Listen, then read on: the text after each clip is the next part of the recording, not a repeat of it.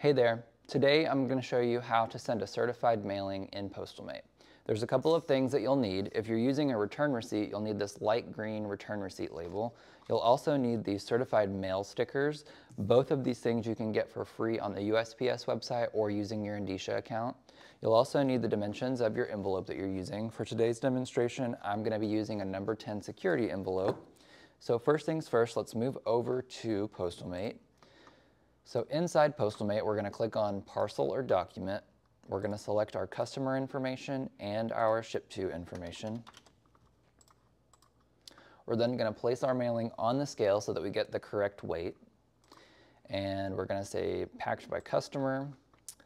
Okay, so the packing and dimensions screen, this is important. So I'm going to use the dimensions of this envelope. I'm going to round up, so we're going to use 10 by 5, and this last box for the dimension is the important part. I'm going to put 2.5 in here. Now, putting 2.5 in that box is going to tell PostalMate that this is a letter, and it's going to give us pricing for first-class mail. If you put 1 in there, it's not going to give you pricing for a mailing because it thinks it's a package. So it's important to put 2.5.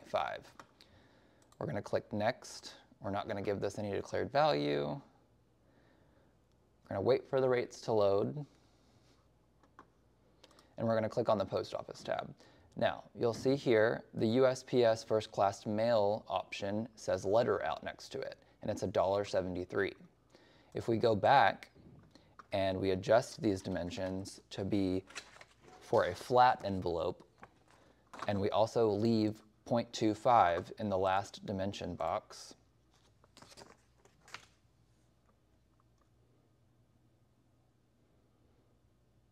you'll see under the Post Office tab, USPS First Class Flat. So there is a difference. It is important to put the correct dimensions in there so that you get the correct price on your mailing.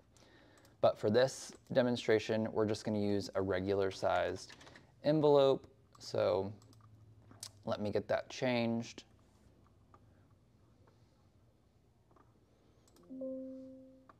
All right. So we've got USPS First Class Mail letter. It's $1.73. We're going to click that option, and then we're going to click Next. Then this screen will come up. You're going to click on Certified because we're sending it certified. And then if the customer wants a return receipt, we're also going to click the return receipt box. Now, this next screen is going to ask you for the return receipt tracking number. You'll just scan with your scanner the tracking number on the return receipt, and then it's automatically going to pre-fill that box for you, and then you're done. You'll also want to use this non-machinable selection because the way that PostalMate prints out a label is a non-standard, non-machinable surcharge. So you'll want to go ahead and put that in there every time. Doesn't matter whether you're using a regular size number 10 envelope or a flat, you just always want to do non-machinable just to be safe. It's an extra 70 cents for your customer. I do it every time. None of my customers have ever complained. So once you get to the last screen and you click Finish, it's going to print out your 4x6 label from PostalMate.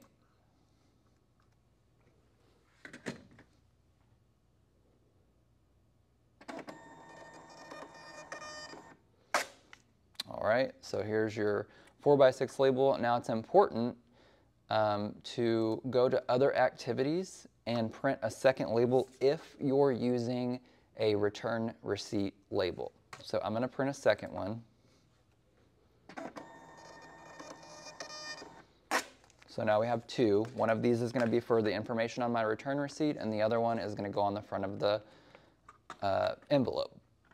All right, so we're done with what we need to do inside PostalMate. Now we're going to prepare our envelope.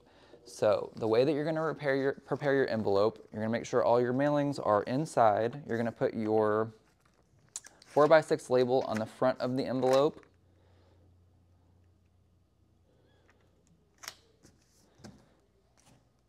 And you're going to take one of these certified mail stickers and you're going to put it above the label.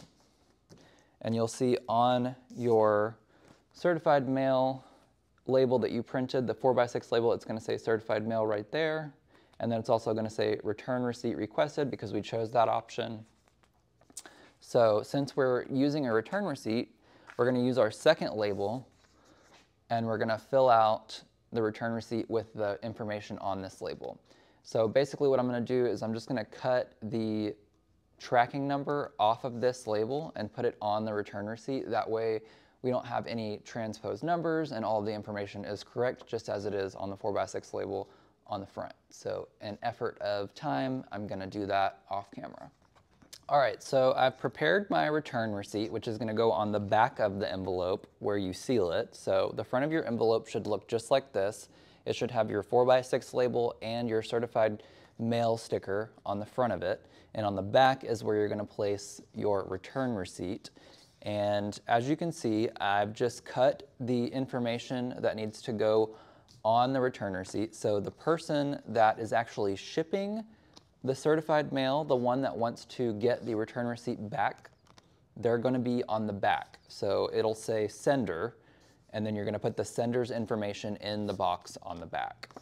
And on the front, you're going to put the ship to information. So that's going to be the article address to is where you'll put the ship to information. And you'll see on your 4x6 label that came from PostalMate, you'll see the ship to information. So always just remember, put the ship to information on the front and the sender's information on the back. And you can see that there's a tracking number down here on this return receipt. That is for the certified tracking, right? We've already got a tracking number pre-printed on the return receipt, which we've scanned in PostalMate. And then we have the certified tracking number, which I've cut off of the second label that I printed, and I put it in box number 2 directly below the return receipt tracking.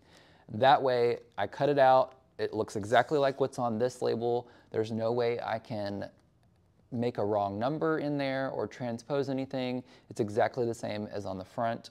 Works every time. So we'll just take our little sticky tabs off the back of this return receipt and we will attach it to the back of the envelope.